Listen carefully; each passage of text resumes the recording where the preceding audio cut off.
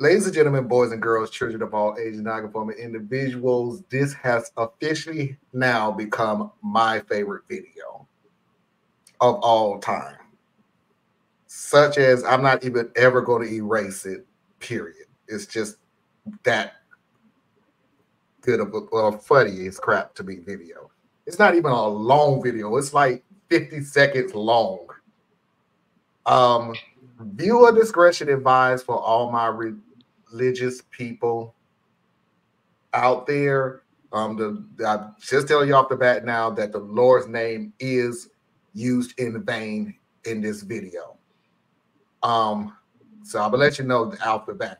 But the Lord's name used in this video is part of the video. So let's just go ahead and get into it. Cursing out my doctor. I'm a 28-year-old woman, and I gave birth to my baby 2 weeks ago. I was in labor for close to 30 hours and was incredibly exhausted. My doctor was great the whole way through, and I never had any issues with him. Towards the end, the pain was unbearable. I couldn't have an epidural due to a heart condition, and I felt like I was on the verge of passing out from the pain. During an awful contraction, I said, "Jesus fucking Christ!" My doctor looked at me and said, "Please don't use the Lord's name in vain." I quickly responded with, "Go fuck yourself." My doctor didn't say much for the remainder of the birth. Afterwards, my husband told me that maybe I should apologize. I didn't, but now thinking back on it, maybe I should have. I feel pretty guilty, and I'm considering sending an apology note to the hospital. Am I the butthole for what I said?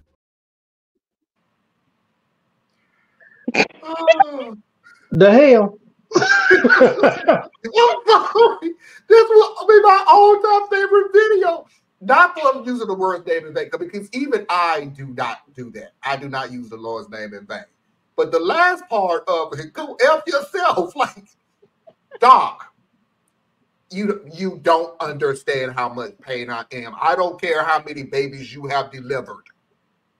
Deliverance and feeling of the pain is totally two different things. Go F yourself, because at this point in time, we don't need to be discussing my language right now. For real. I don't care if I got a hangnail. Your religion is your problem. Yep. I'm in pain. And I'm sure, especially let's say we serve the same God. You can't judge me. Let him judge me. Ain't that in your rules? Let him judge me.